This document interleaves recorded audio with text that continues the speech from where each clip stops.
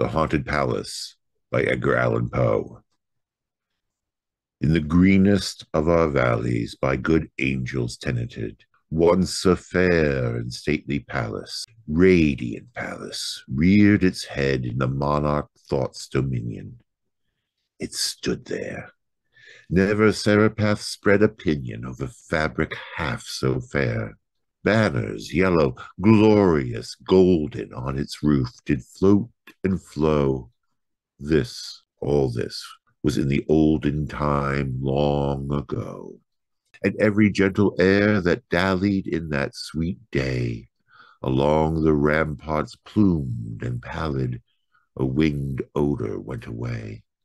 Wanderers in that happy valley, through two luminous windows, saw spirits moving musically to a lute's well-tuned law, round a throne where, sitting, poor Pharaoh Gene, in state his glory well befitting, the ruler of the realm was seen, and all with pearl and ruby glowing was the fair palace door, through which came flowing,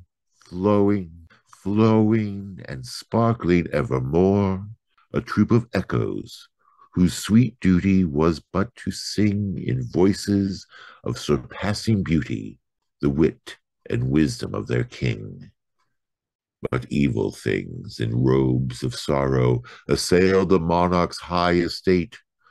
Ah, let us mourn, for never morrow shall dawn upon him desolate.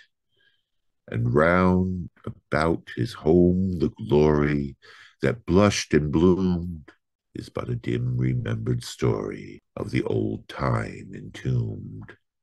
And travelers now within that valley through the red-litten windows see vast forms that move fantastically to discordant melody, while, like a ghastly rapid river through the pale door, a hideous throng rush out forever and laugh, but smile no more.